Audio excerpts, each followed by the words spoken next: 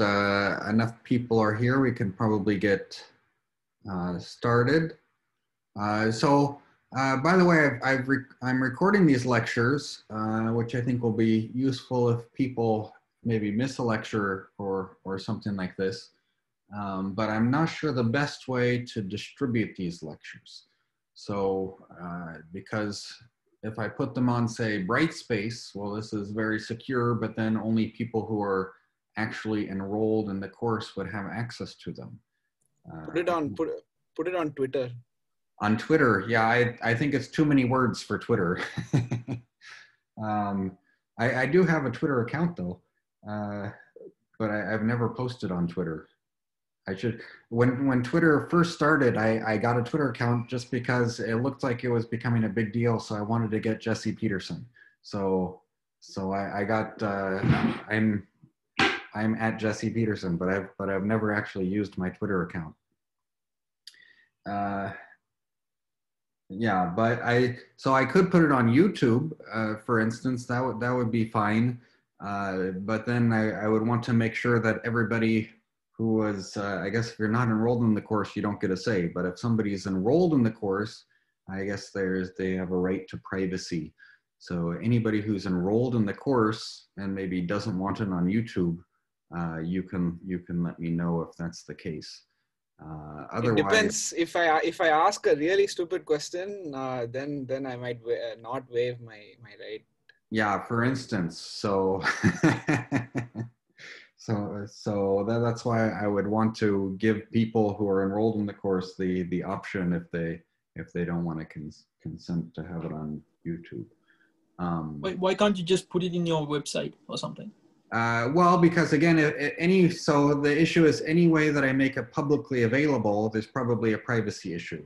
And can't you just put a password or something to the? Oh, you think I'm that technologically savvy that I could rig that up on my webpage? I don't think so. But I mean, I'm fine making it publicly available, but the Vanderbilt policy is that if a student in the course objects, then we can't make it publicly available. So if any students enrolled in the class do not want the recordings to make it publicly available, please send me an email or let me know or something. If that's the case, then that's fine. I'll just figure out some other way to make it a private. I mean, I could also do it on YouTube somehow with private and then have a password to it or something like that. All right. So anyway, here's the syllabus. There's not really much to talk about in the syllabus, but I suppose I should show you the syllabus so that you know there is one. It can be downloaded from the course webpage. As far as grades go, maybe I'll give homework at some point. In the past, when I've given these topics courses, I get less and less motivated to assign homework as the semester goes on. So, but just as long as if you're enrolled in the course and you need a grade, as there's no reason that you won't get an A unless you stop coming to lectures or if you stop participating somehow. So this is a topics course. At this point in your graduate career, you should be self-motivated to study stuff. So you shouldn't need grades as a motivation. All right, yeah, so there's really nothing to talk about on the syllabus. For the topics in the course, they're listed on the syllabus, but I've come up with a bit more detailed schedule on the web page. So this is the course web page. If you look through it, you can see I think it's pretty ambitious. So we'll see how much of this we'll actually be able to get through. Of all the topics, that only leaves me with 4 lectures left over not assigned. So I think it's quite possible that, as the semester goes on, we might have to cut some of these topics that I've currently listed here as what I would like to get through for the course. But if you want to know what to expect, you can look at the course webpage, and I have references. And also then you can prepare for the lecture by looking at that section in the book, or at least you can have the book available with you. If if I move on and you need to see some definitions or something. Although I probably say you can also see, like, we'll go through quite a bit of Brown and Ozawa,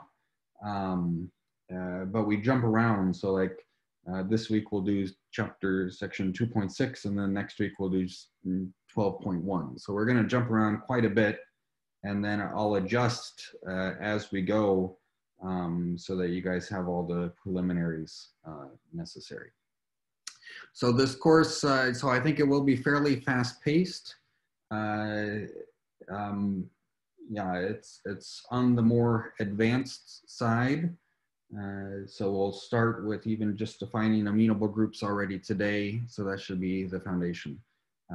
If you're looking for something a bit less advanced or something like that, in addition to this, I think Dennis Osen is also giving a course this semester on group theory, which I think kind of like the ending point that he's hoping to get to. I think he's doing property T and amenability and stuff like this.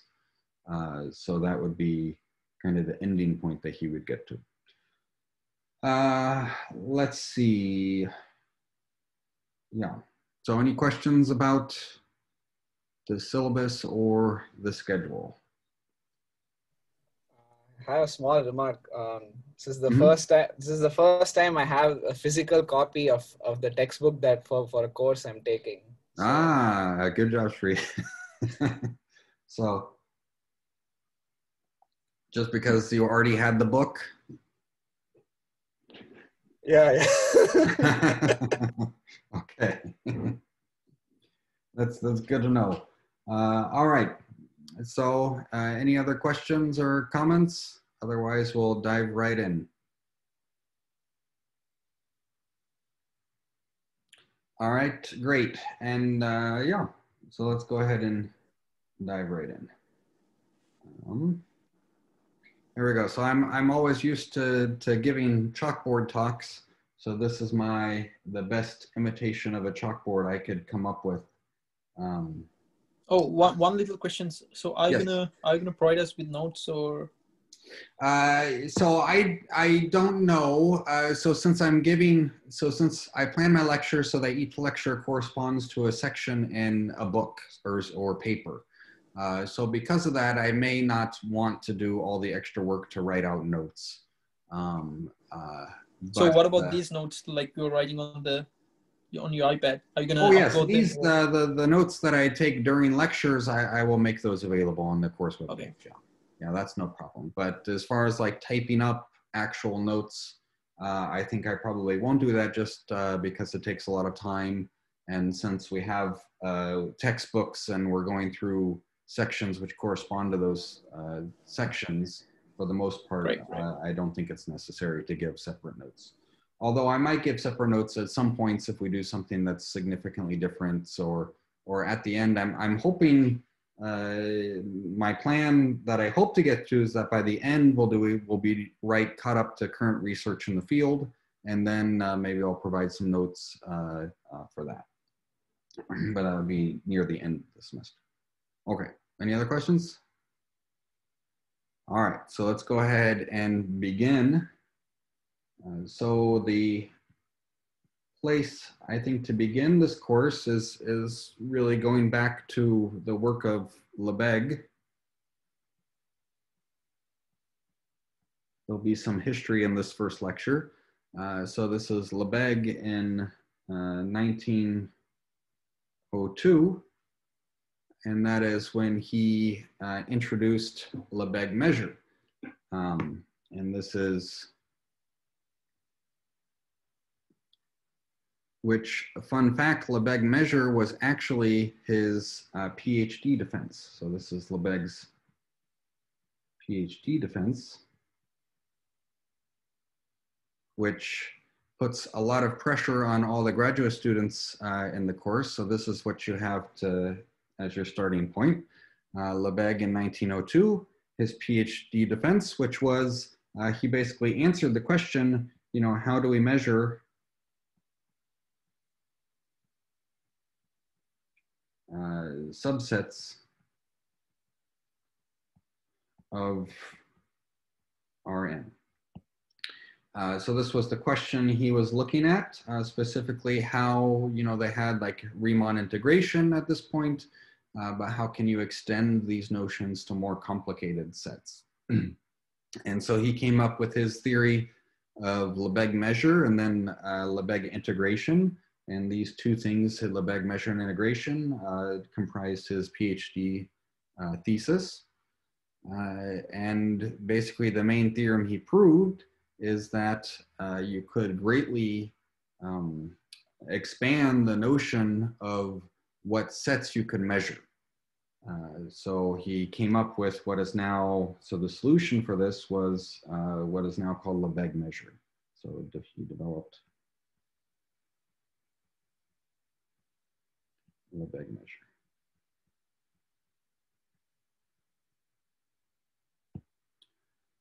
So this was the starting point. And then, of course, this completely revolutionized everything. And, the fact that you could come up with such a general theory that Lebesgue came up with. And so naturally, one of the questions was, well, Lebesgue had this condition on what sets could be measurable. And then the natural question was, could every set be measurable? And the answer to this was no. In fact, Vitali,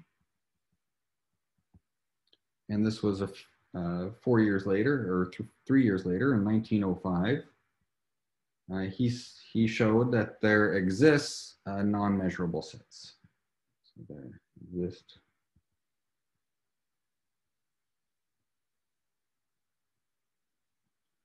sets. Which I'm sure you're all familiar with about Vitali sets, and we'll maybe give a quick proof of Vitali's theorem in just a moment. But then this creates a problem. So Lebesgue had this idea of maybe possibly measuring every possible set. So the question is what Vitali actually showed is that you can't extend Lebesgue measure to a countably additive function on every subset. And so then the two possibilities of how you solve this sort of thing is one, you could then still insist on countably additivity, but restrict the allowable sets to be measured. So this is the problem that Vitali created. And then the possible solutions are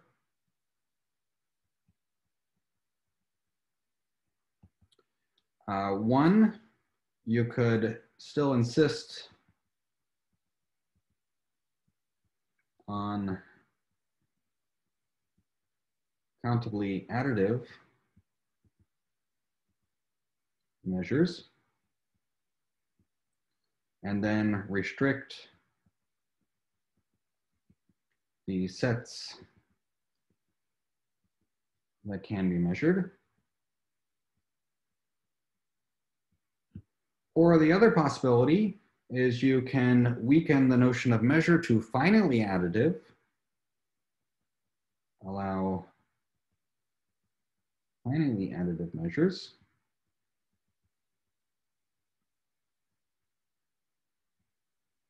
but then try to generalize to all possible sets, try to measure.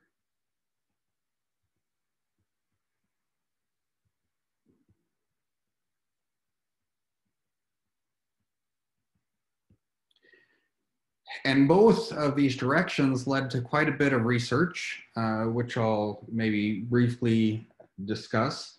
In the first case, there was a general theory developed. Actually, most of the work was done on the second case before the case. This was really a question at the time in 1905 is, what should we consider to be a good notion of a measure? And there were many people who thought finitely additive should be just as fine as countably additive. Of course, as history progressed, we found that the first solution tends to be the one that's applied to more situations. And so the first solution tends to be the one you would learn, say, in a first year of graduate analysis course.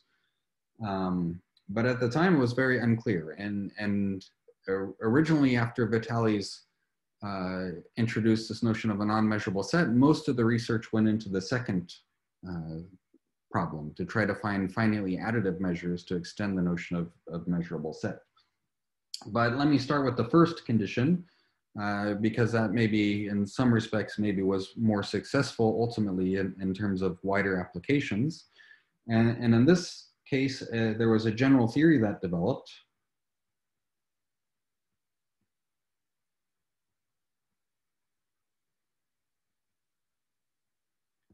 Oh, but I should mention, of course, Lebesgue's work.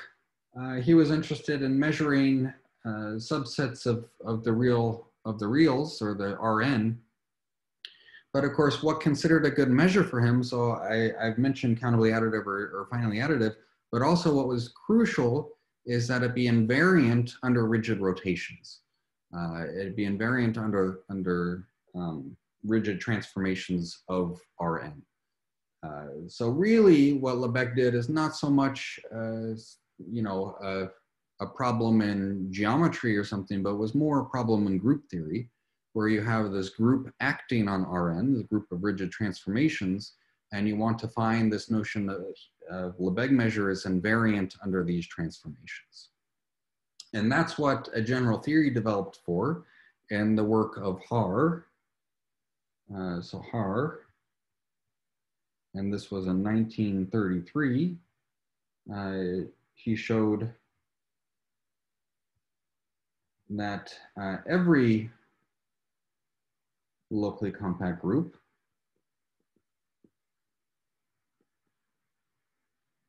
G has a left invariant regular measure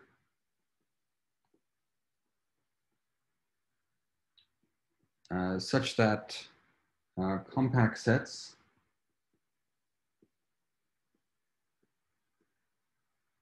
have finite measure and open sets have positive measure.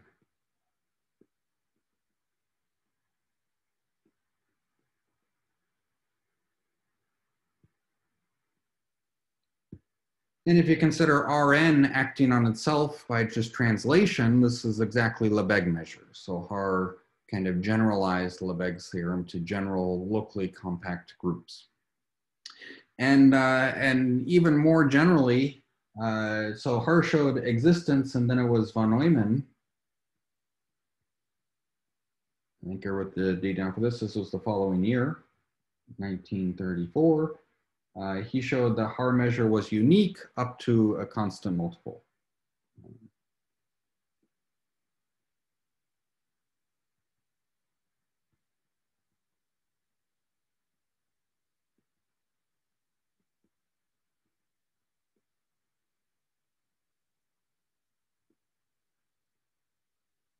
And this is a useful result because it then allows you to introduce the modular function, and you can talk about unimodular groups and that. And in particular, this notion has been generalized that now, a useful fact which I'll mention without proof is that in general, this can be done even for homogeneous spaces.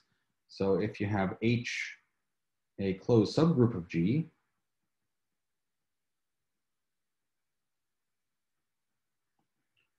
so then the homogeneous space G mod H, well, G naturally acts on this by left multiplication, and this has a unique measure class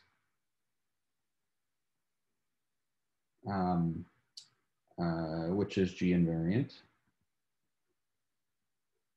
By that I mean that it may not have a G invariant measure in general, but it at least has a measure class, meaning that they have the same null sets. So this always has a unique measure class. Moreover, this class contains an invariant measure if and only if the modular function of G, when you restrict it to H, you get the modular function of H. So for instance, if G is unimodular, then you also want that H is unimodular. So this is a very nice and concise statement, and you get a whole nice theory out of this direction, which has led to lots of research.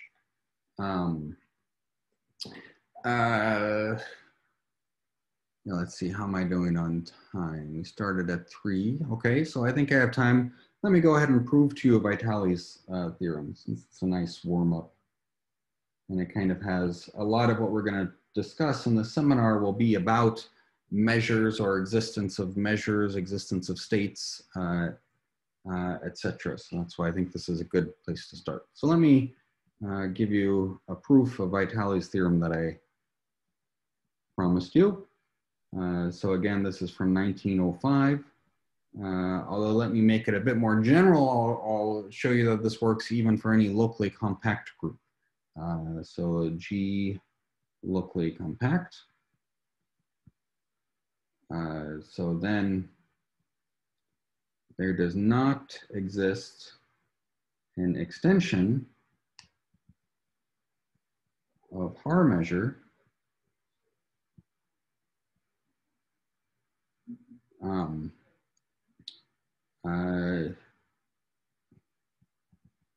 which is countably additive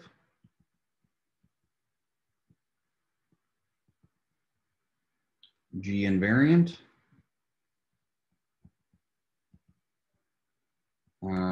and defined on all sets.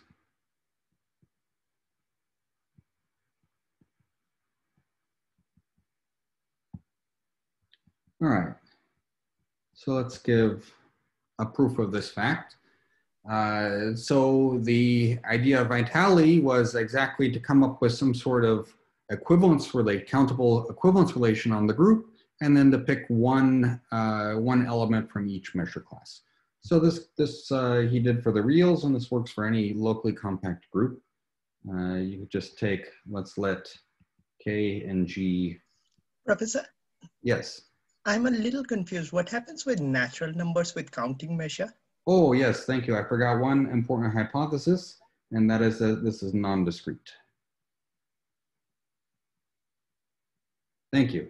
Of course, if it's a discrete group, then counting measure would is certainly defined on all sets. So that's so non-discrete is essential. Thank you. I just forgot to add that on. All right. So now let's prove this. So let's K be a compact subset of G with positive measures. Be a compact subset with positive measure. So if you're used to recalling the proof with the reals, this you might take, say, the interval 0, 1.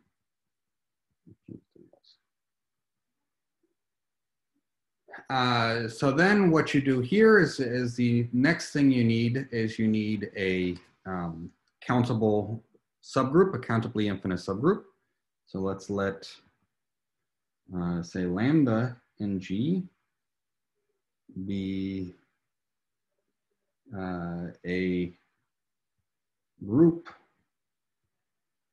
generated as a group by a countable subset of K times K inverse. So we just take a countably infinite, I should say, by countably infinite subset of K times K inverse. So of course, here's where I use non-discreteness, because if G is discrete, then K is finite, and so there does not exist an infinite subset of K times K inverse. But as soon as G is non-discrete, we're taking a compact subset with positive measure, so it has to be an has to be an infinite set. You can't have finite sets with positive measure unless the group is discrete. All right, so then we define an equivalence relation on the group G by the orbits of lambda. So two elements of G are equivalent if and only if you can get from one to the other by multiplying on the left by an element of lambda. And then what we can do is we can let V for Vitali be any set. It'll be contained in K. V a subset of K, be any set that intersects in exactly one element for each equivalence class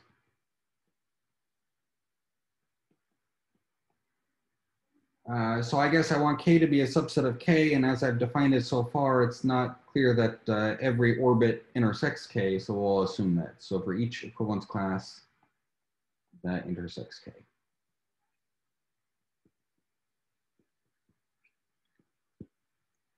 All right, so since if you have an equivalence class that intersects K, then of course there's an element of K in that equivalence class, and so axiom of choice, you can choose such a subset. And then the thing to notice is, of course, that if you have lambda and lambda, so then, or lambda 1 and lambda 2 and lambda, so then lambda 1 V is a disjoint from lambda 2V, unless they're equal.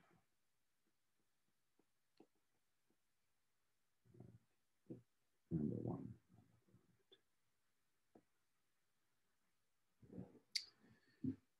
What this means in particular is that if you have some K and K, so then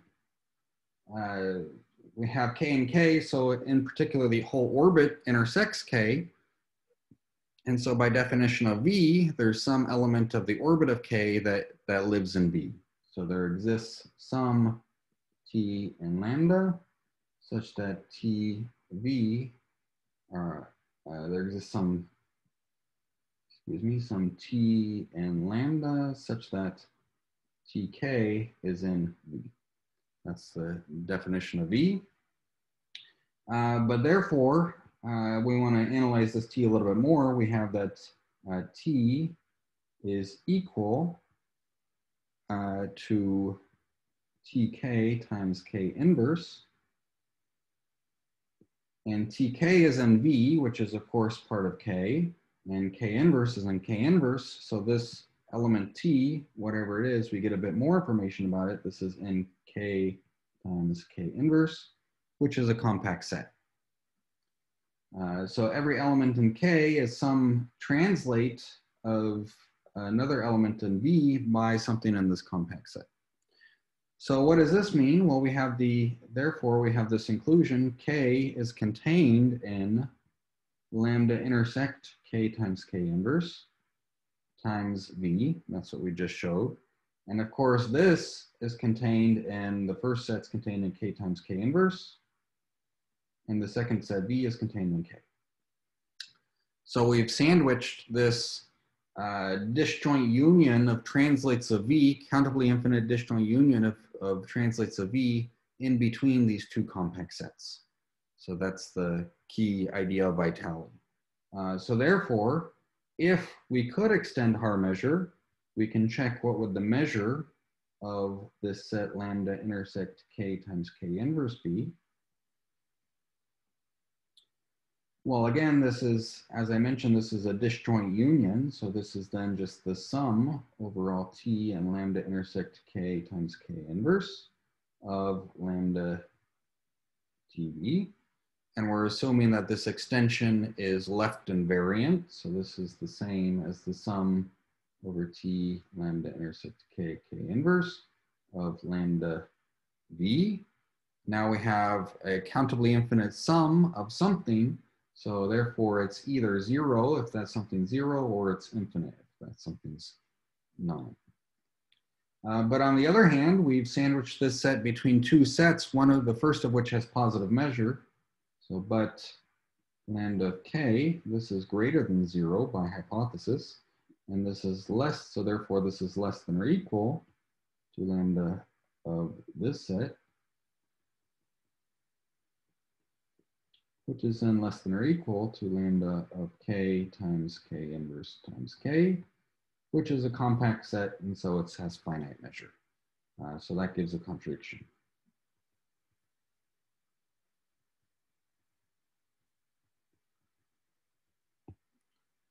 So that's how Vitali's proof goes. Of course, Vitali's proof was exactly the case, k at the unit interval, and lambda, in this case, lambda the rationals, if G is the reals.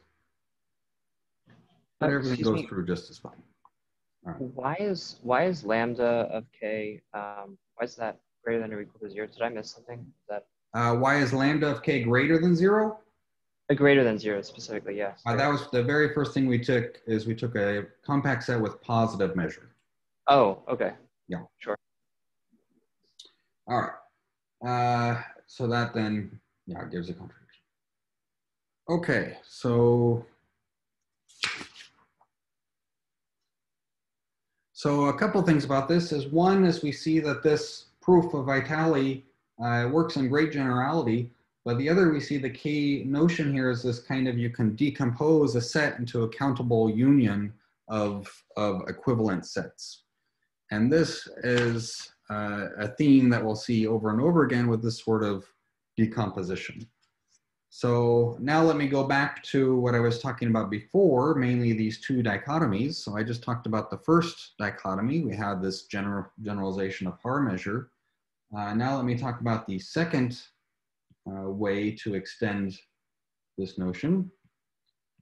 And that is by allowing all sets, but by restricting what we mean by a measure, meaning we can allow finitely additive measures. So this is for finitely additive measures.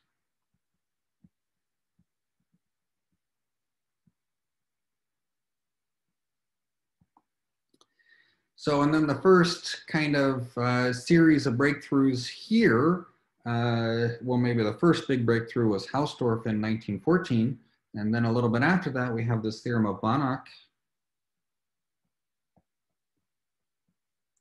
in 1923, so a little bit less than 100 years ago, which is the following, is that on both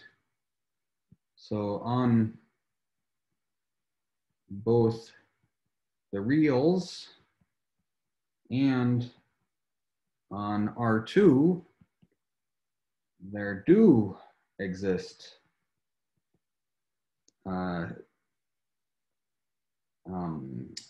finitely additive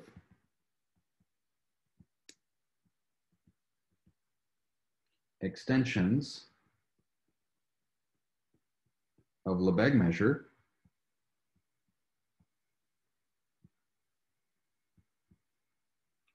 that are invariant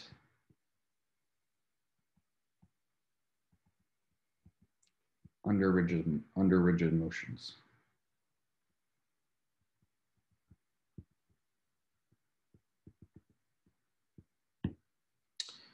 So this is maybe one of the reasons why this direction maybe got a little bit more attention at first, is because there was some success, which is that for the reals or R2, you actually can measure every single set in a way which is translation invariant, and you just have to allow yourself finitely additive. So this proof of Vitali, it really did. We used countably additive at a very key point. And if you try to do it with finitely additive, it would not work. That's what Banach proved. Nonetheless, here's where the very interesting thing came into play. Nonetheless, we have another theorem of Banach and Tarski from a few years later, 1926. And this builds off the work of Hausdorff that I mentioned briefly earlier, which is 1914. I won't always have the dates of all the theorems, but I thought for the first lecture, it'll be a bit more of a history lesson, so I would write down the dates. It's kind of fun to see when this stuff happened. So this is the famous Banach-Tarski paradox, where they showed that if D is greater than or equal to 3, then RD does not have a finitely additive extension of Lebesgue measure.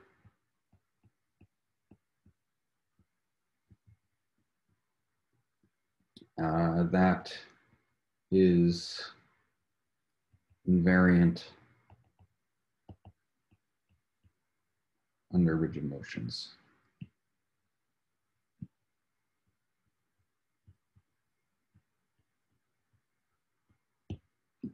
So it doesn't exist. And this is this famous Banach-Tarski paradox, where they can take the sphere in R3, the uniball in R3, and they can decompose it into finitely many sets, and then rearrange these finitely many sets with rigid motions to come up with 2 copies of the uniball in R3. And that proves, of course, that this doesn't exist. And then the kind of next big breakthrough after this was a few years later when von Neumann realized that what Banach and Banach-Tarski did here, and what Hausdorff kind of hinted at earlier, was that there was a very good reason. So when you first see this result, you think, you know, this is quite striking that you see something, you know, for the reals and even R2, and then it's completely different at R3. And von Neumann was the first person to really pinpoint what was the exact difference between these cases. And that's when he introduced this definition, which is a key definition and will be a theme throughout the course. So this is due to von Neumann in 1929. And that is, he said, so here we have gamma, a group. By the way, I'll try to use maybe Greek letters like gamma to denote discrete groups, so groups with a discrete topology. And for locally compact groups more generally, I'll try to use letters like G and H, but I don't know how consistent I'll be on this. But let G be a group, X a set, and suppose G acts on this set by transformations. This action is amenable. So I should clarify, of course, there are now at least 3 different notions of amenable for actions on various sets. So maybe I'll write in the sense of von Neumann. We'll see other notions of amenable later and for actions later in the semester. One where X is a topological space and the other when X is a measure space. But for just a set, we'll say that the action is amenable if there exists a gamma invariant finitely additive probability measure.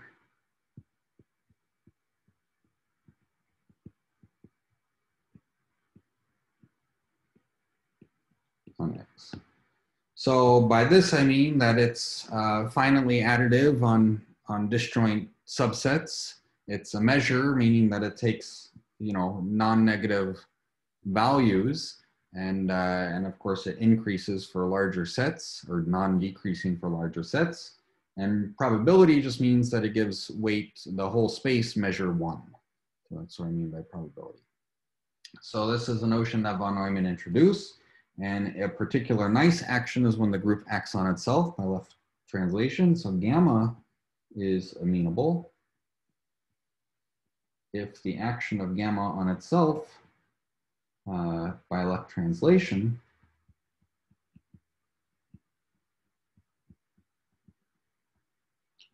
is amenable. I have one question. Yes. We also put the probability measure condition because otherwise counting measure would do the trick for. Correct. So if we allowed any measure, then we could even take counting measure, which is sigma additive. Absolutely. So this is a non-trivial condition. We'll see that there are some groups which have this and some groups which don't. Absolutely. All right. In fact, that was what von Neumann noticed, is that the difference between these two theorems of Banach and Banach-Tarski is that the groups RD cross OD, so the groups of rigid motions of the plane, this is amenable if and only if D is equal to 1 or 2. And if D is 3 or higher, then this is non-amenable. And this was exactly the key distinction between the why there did exist measures on one, but there didn't exist on the other. Okay. So we'll actually prove pretty easily. We will be able to see that this is amenable for D1 and 2, and then you can prove Banach's theorem probably by the end of next lecture. For Banach-Tarski, you also have to prove that it's non-amenable for D equals 3, then it's also non-amenable for higher, which amounts to embedding a free group into O3. But I'm not going to do that just to save time in the lectures, but you can look that up if you haven't seen that before. Okay, and then there's a bit more massaging you have to do for the Banach-Tarski paradox. All right, but I will make a few remarks, and that is that finite additivity, at first glance, it might look like, you have, maybe you're all used to measure theory, you're used to integration, but you've always studied this countably additive. And now here I'm throwing in finitely additive thing. Well, the nice thing is that there's actually a connection between the two, which allows you to use the techniques you've already learned from, say, measure theory or functional analysis to deal with finitely additive functions. And that is that if you have a finitely additive measure on a set, then you can integrate functions on that set, bounded functions on the set, just like you would with Lebesgue measure. So we have that finitely additive measures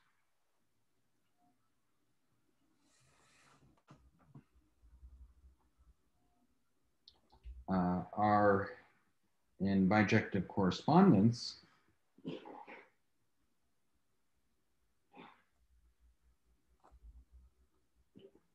to states on bounded functions on X. So you have the space of bounded functions, and this is a C-star algebra, and then you have states on the C-star algebra. By states, I just mean a continuous linear functional, which gives the constant 1 function the value 1. And it should be a positive linear functional, takes positive things to positive things.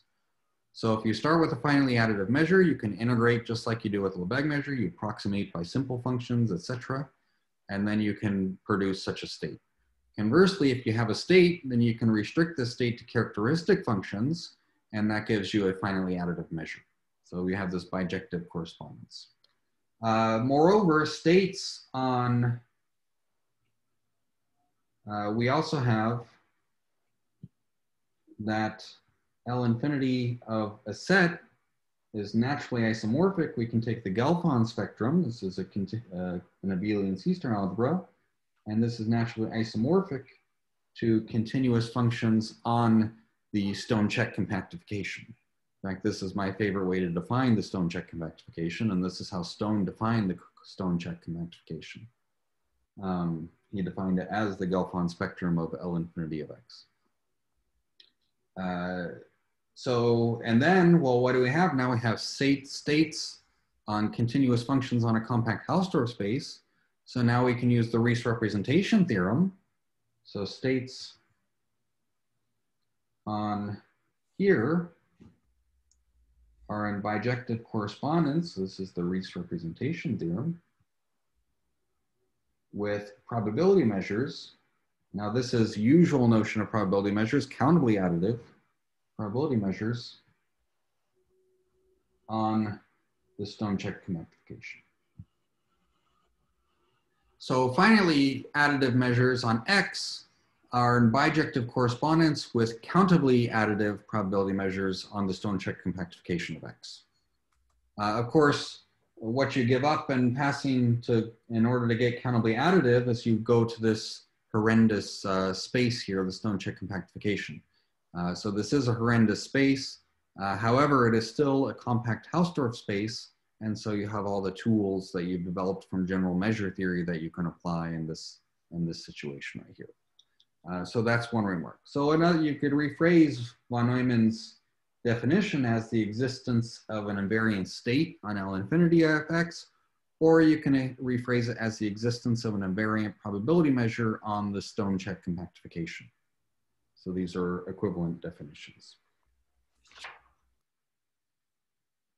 All right, so now, yeah. Does our set X have a topology in principle? No, this is just as an abstract set. Okay. Yeah, everything I'm doing so far is an abstract set. Although, of course, all of these notions, you could define them for, you know, topological spaces, stuff like that. But for this discussion, I'm just treating X as an abstract set. Yeah, like the Stonecheck compactification, you can define for any locally compact space that's perfectly well defined, or actually any topological space, you can still define the Stonecheck compactification. That's what I was asking, because I guess if you have two different topologies, I'm not sure if the Stonecheck compactification is. Yeah, of course, if you have two different, so the Stonecheck compactification for a topological space, you wouldn't put L infinity here. You would put continuous bounded functions. So of course, if you change the topology, you would change the space of continuous bounded functions. Okay. Also, the Stonecheck compactification is really more functorial when you restrict yourself to locally compact Hausdorff spaces. So, yeah. Otherwise, so if you have a locally compact Hausdorff space, then your space embeds into the Stonecheck compactification homeomorphically. If you have a more general space, that may not be the case. All right, so now let's see. So I've given you a definition. Let me start with, I think we have just enough time to prove that all abelian groups are amenable. So the first thing to remark is the following example. That is that you have ZD. This is amenable. Why is this? You can construct a mean more or less explicitly. Actually, you need axiom of choice to construct these means, so you can never do it explicitly, but this is about as close as you can get. And that is that this has a what is called a Fulner sequence. We have this sequence Fn, which is just there are many possible ones, and here's one example. So we take this set right here. So this is a finite subset of ZD, and then we know a quick observation will tell you that this has the properties such that if we look at A, Fn, symmetric difference Fn, well, these sets become almost invariant as they become larger and larger. And by that, I mean that if you look at the proportion of points which are mapped outside of the set A, proportionally to the size of the set, this is fairly small. So this goes to 0 as n goes to infinity, and this is for all A in ZD. I'll leave it to you guys to verify this fact. This is just kind of an observation. So maybe the thing to make it easier is that you can check pretty easily that it's enough to check for A, the generators of the group, because of course if you had some word here instead, then you could expand this word and use some properties there. That's no problem. So it's just enough to check to the generators. And then there, what are you doing? You're just shifting this over 1, and here you can explicitly calculate this. So this the size of these sets will roughly be something like 2n to the d, whereas the size of these sets will roughly be something like 2n to the d minus 1 or something like this. No, not 2n, yeah, maybe something like that. That sounds about right. So you see that the quotient goes to 0 as this happens. All right, so this is called a Fulner sequence. Well, what can you do with this? Well, now you define these states on L infinity of ZD, states by, you just define them to be the probability measure corresponding to averaging over this finite set. So phi n of some f is exactly 1 over the size of fn, and then you just sum over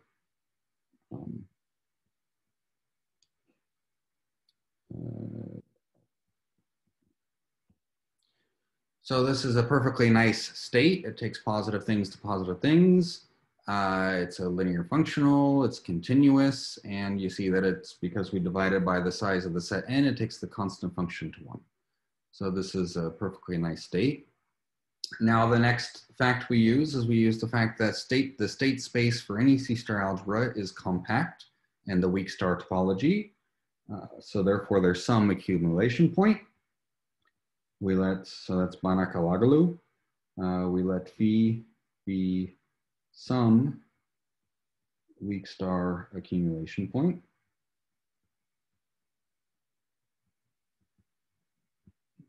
And then what do we notice? Well, we notice that if we look at, so it's in particular a state on L infinity, and if we look at phi of f minus phi of the natural action of t times f, I didn't say what the natural action of if f is an L infinity, so I should have said that over here. What do I mean by the action here? So t times a function at x is just defined to be x at t inverse x. We put the inverse there to make sure that this is associative. Okay, so that's what I mean by the natural action on the L infinity space. So then what do we see? Well, we can just compute this. So this will be, well, let's compute the limit and see what happens there. And when we compute the limit, what's going to happen is we're going to get 1 over fn. And then we're going to get the sum over t in ZD. Now we have f, oh, I should use t, I should use a different letter s. Fs, and then minus f t inverse s. And then you see that there's lots of overlap in this sum. So we have these things, and there's lots of overlap between these two elements here, s and t inverse of s. So specifically, the terms which don't cancel are we're going to have fn, and then we're going to have the sum over s in, oh, this should be, sorry, this should be fn here, because we're averaging there. So we're going to have the things that are in fn, but are not picked up in the second term. So they're not in, I guess, t times fn. And that'll be f of s. And then we're going to have minus, and now we're going to have the things that are in, I guess, t times fn, but are not in fn. And we're going to have f of s here. I should put absolute values there. And now you see here that if the symmetric difference is small, and here we have written out the symmetric difference, so this whole thing is less than or equal to the symmetric difference of fn with tfn divided by fn. And then here we just estimate in the worst possible way, that is, that's just no bigger than the infinity norm of f. F was boundary function. And then we see that as n goes to infinity, this goes to 0. And that's for each and every t. So what does this say? This says that now if you take any weak star accumulation point, we get therefore phi of f is actually equal to phi of t times f. so that this state is actually invariant when you pass to any accumulation point. So that proves that ZD is amenable. Okay, so I think here is then a good place to stop. We'll talk about other amenable groups, and in particular, free groups are not amenable. We'll prove that next time, and then we'll get on to other approximation properties after Wednesday. Are there any questions before we go?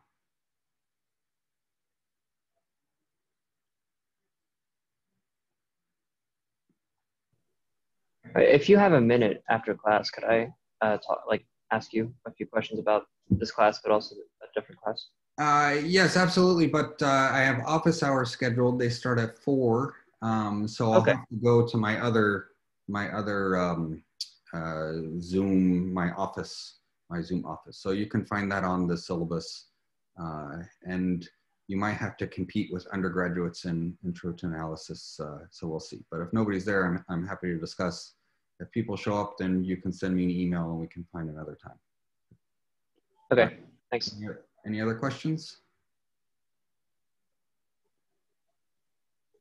All right, great. We should also probably, I think, at some point in the semester, maybe organize some sort of informal discussions, maybe in the second half of this semester, because, like I said, the point of this class is it should eventually lead into current research.